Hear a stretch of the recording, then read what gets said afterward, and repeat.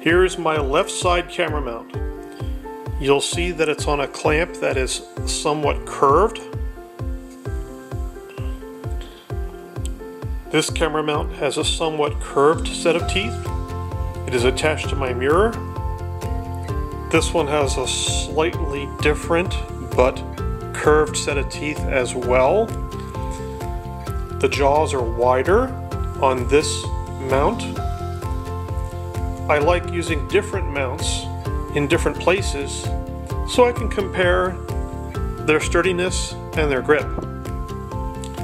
I have a flat-jawed mount attached to my crash bar, which is wrapped in rubber bicycle tape. It seems to be working just fine.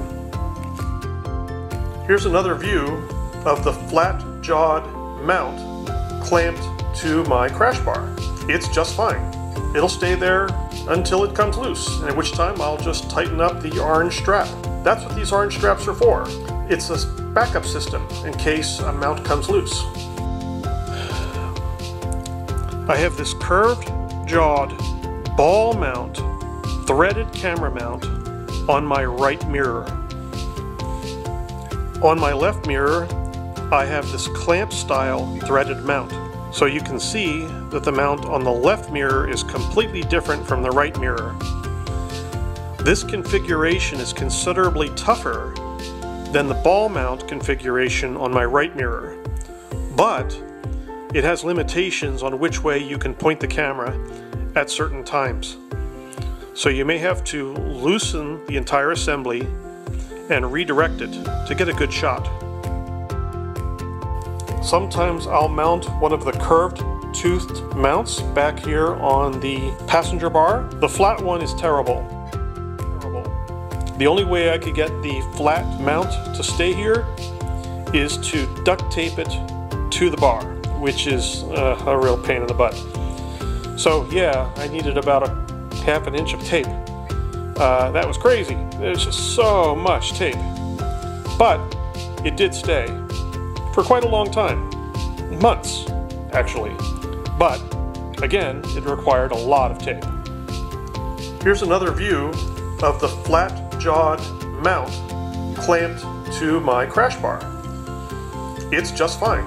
It'll stay there until it comes loose, at which time I'll just tighten up the orange strap. That's what these orange straps are for. It's a backup system in case a mount comes loose. These orange wired straps are quite amazing. They're from Home Depot. They're just, a metal wire that is coated in rubber, and it has little protective tips on the end. They're really terrific. I'm storing my helmet mount right here.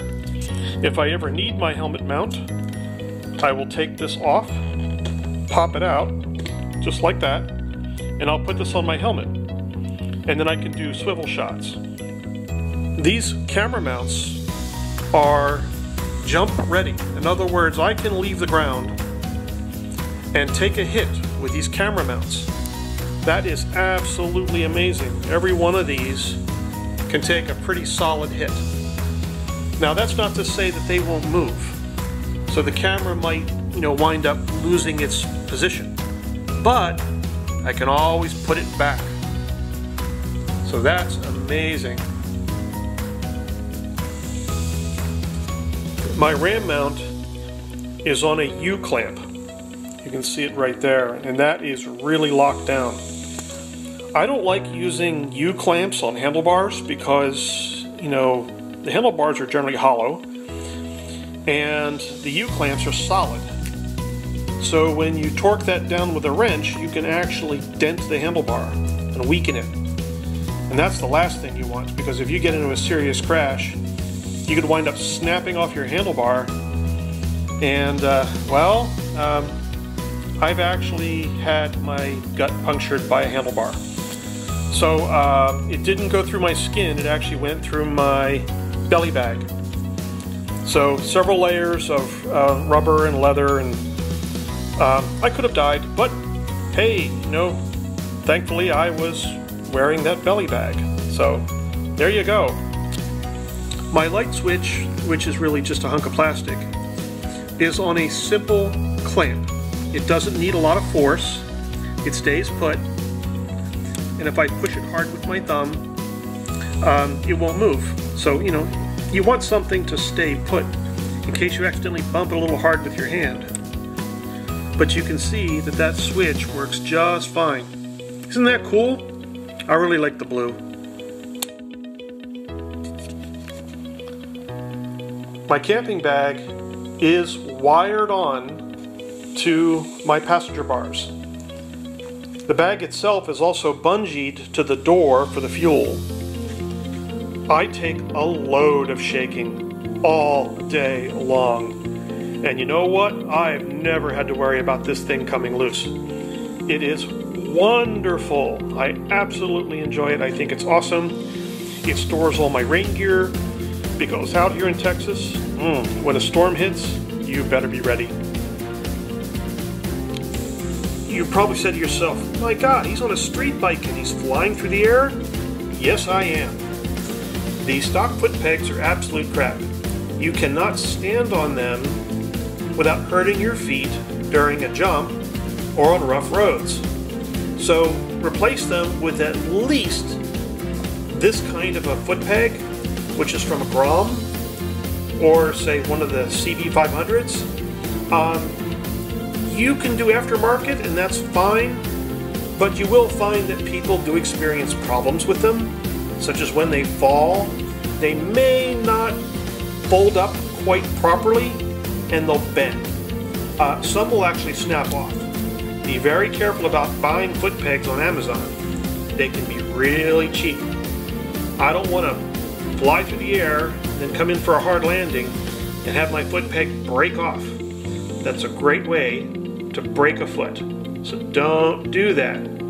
Use the stock pegs if you can. They're the strongest. Last but not least, I strap my center stand to this bar here. The reason why it's strapped on is because it needs to move. So you can see that flexing there. That's really important because that center stand taps the dog bones underneath. As the swing arm moves, those dog bones will come in contact with this center stand.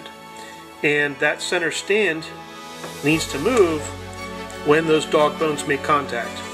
If it doesn't, I'll wind up tearing up my suspension during a small jump or something like that. I'm not going 3 feet in the air, but I'm getting off the ground. So you want to make sure that if you're flying through the air, that your center stand doesn't hit the ground or wind up breaking your dog bones. Here I have the center stand for the bike. Because I'm going to go trail riding, I want to make sure that that's tied up against the support for the rear foot peg. Here I have my orange wire tie. What I'm going to do is I'm going to bend it in a U shape, just like that. And then I'm going to take it and bend it a little bit like that at the top so that I can get it wrapped around the support here for the rear foot peg. I'm going to stick it in between the foot peg mount and the swing arm, drop it down, spread it open and get it across, squeeze it a little bit, pull it pretty snug, not too snug because you want it to move, tie it up. I bumped the camera. Tie it up and just pull that around like that. So as I said, you want this to move, you want this to flex with the suspension, but you don't want it to suddenly drop should you hit anything.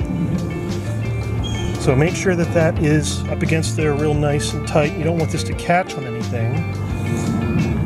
Make sure that it flexes. You want it to move with your suspension, which is going to push against the center stand as you're riding. So this is going to vibrate and move. but you want it tight up against this so it doesn't suddenly fall when you make a jump.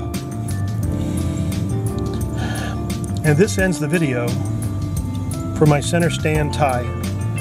A great trail fix for a technical problem that just isn't easily solved.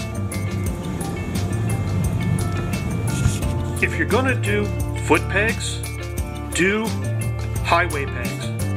And you can use hardware from a Harley-Davidson, and that's perfectly fine. You want the toughest thing possible. I just wanted something spiffy that wasn't going to rust. So I got Harley-Davidson highway pegs. Live long and prosper.